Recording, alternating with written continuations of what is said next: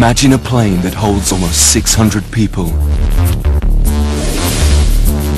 Imagine a plane with space for showers, shops, and bars. Imagine a plane that could change air travel forever. Right now, that dream is coming true.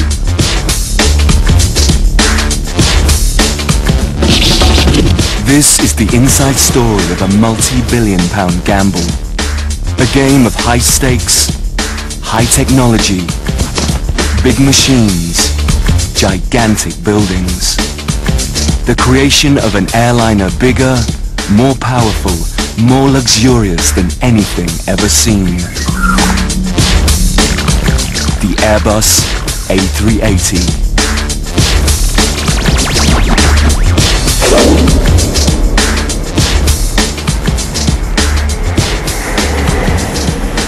Good afternoon, ladies and gentlemen, and welcome to this, the 2003 Paris Air Show. It's a beautiful afternoon here at Le Bourget for what is the first day of the Paris Air Show, France, June 2003. For people who build airliners, it's the most important event of the year. Far away from the sweating crowds and the spinning stunt planes, billion-pound deals are done by sober-suited businessmen. Men like Charles Champion. On his shoulders rests the fate of the company known as Airbus. What is at stake, I would say, with such a program is basically the future of the company as such. Really? Really. Two companies dominate the market. On the European side is Airbus, and there's the American giant Boeing. The two have been locked in a deadly battle for over 30 years. Now Airbus want to overshadow Boeing's entire product range and build a machine that will make the legendary 747, the jumbo jet, obsolete. Steve Chadwick.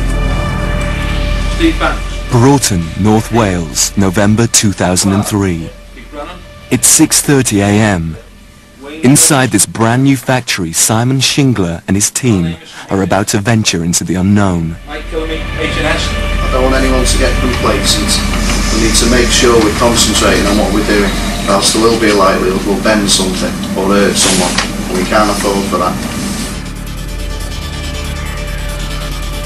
Over the last 5 months, more than 350 engineers have been working day and night, constructing the world's largest airliner wing.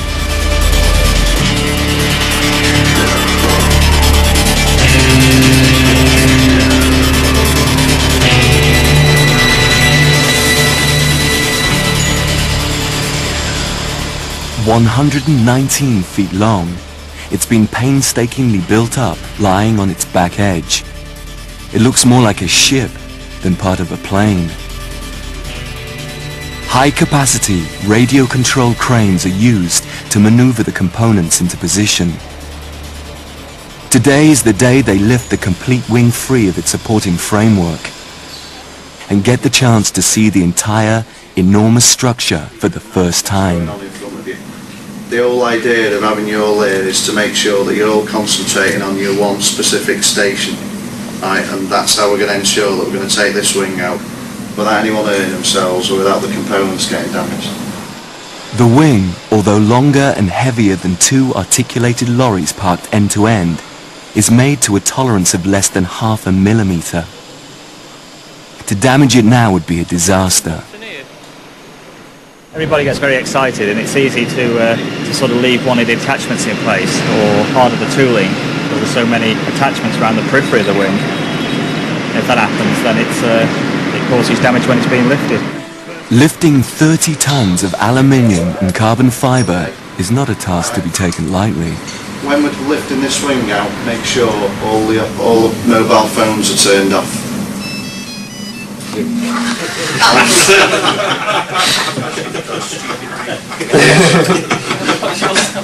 Right.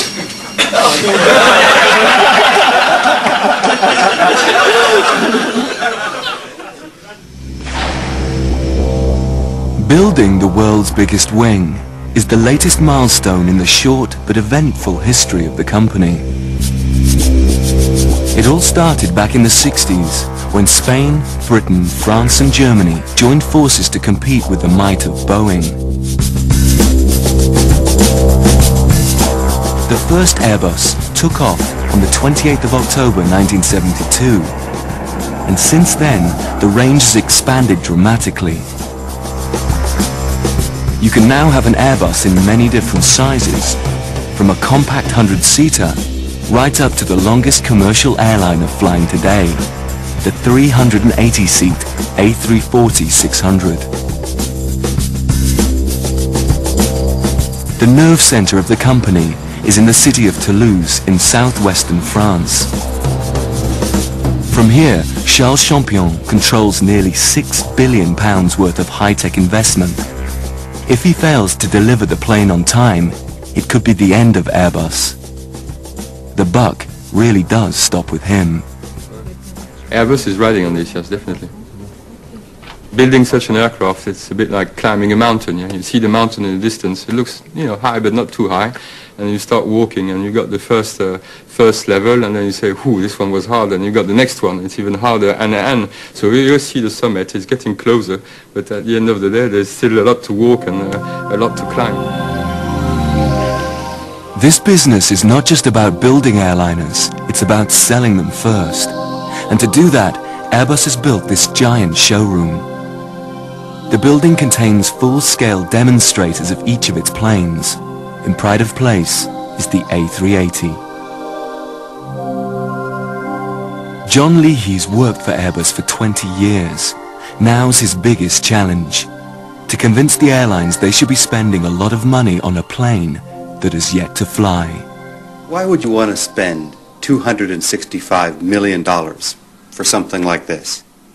Because it'll do something no other airplane in the world can do. And that's bring people 8,000 nautical miles in a level of comfort that's never been provided before. The purpose of all this is to whet the appetite of people such as Sir Richard Branson, head of Virgin Atlantic. I know that, the people... He's agreed to buy 6 planes based on assurances that they'll set new standards in performance and efficiency. It's incredible, isn't it? Oh dear. There are a lot of challenges when you're building a brand new aeroplane. But Airbus are a very, very professional company. And we would not be buying planes from Airbus if we didn't feel that we could trust them to deliver. Airbus are now facing an almighty challenge if they are to keep the promises they've made. We've done it before. We've been there. We know how to deliver. And we will this time as well. It might sound easy, but in reality, it's anything but.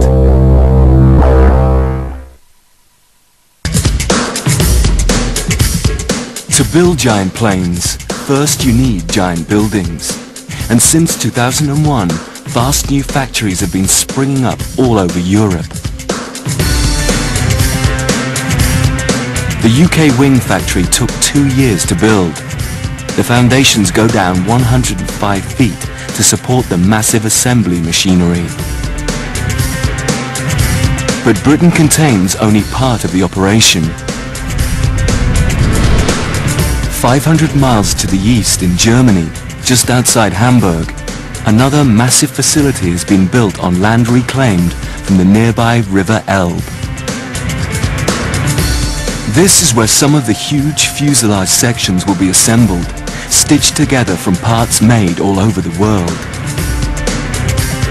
There are also factories near Paris, 2 in western France, and also in south and central Spain.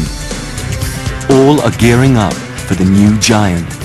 It's a truly global effort with tens of thousands of people involved. It's big, it's really big. You name it and the people are working on it. So at the end of the day, it's almost impossible to count the number of people working on this project.